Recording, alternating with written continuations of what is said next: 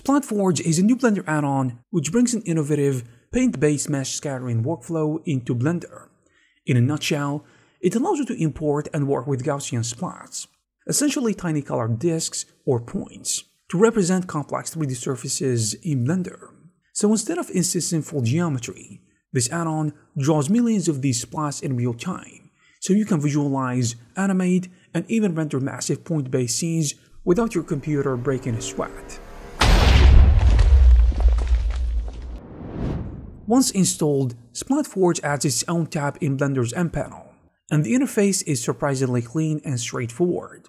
My first impression is that it looked simple. There's basically a big friendly Load Gaussian Splat button and a few settings, so you are not drowning in many options. One of the add-on's biggest selling points is performance, of course. The viewport remains fluid even with millions of points making up a scene, thanks to the add-on's GPU-based rendering approach. SplatForge doesn't create casual mesh instances, for each point, which would be insanely slow.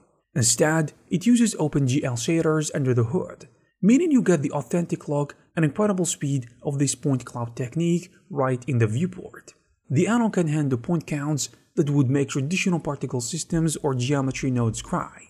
The developer mentions roughly 16 million points per scene in the current safe limit, because things might just crash, which is far beyond what most regular scatters attempt. In practice, I tried loading a dense environment scan, and aside from the short loading time, navigation was smooth and responsive. Once loaded, you can scrub through animations or move the camera in real time. The add-on updates the splats on the fly, so they always look correct from different angles. And I did notice that if you push to the extremes, tens of millions of splats, you might get some stuttering or slow updates. The add-on provides an update rate slider to trade off the accuracy for speed if needed. Stability-wise, I didn't encounter crashes during normal use, and any known limitations are openly documented by the developer.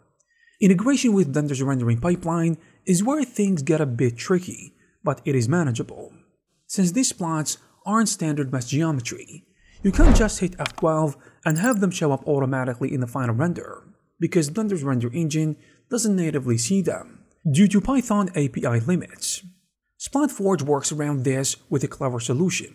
It offers its own rendering function that can composite the splats over your regular render. Essentially, if your scene is only splats, you can render directly from the add-ons panel. If you have a mix of splats and regular objects, you can render the normal scene first, then use the add-on's external depth and color options to have the add-on render the splats and blend them into the final image.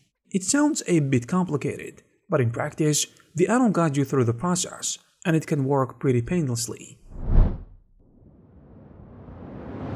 I think SplatForge opens some exciting possibilities, especially for Blender artists.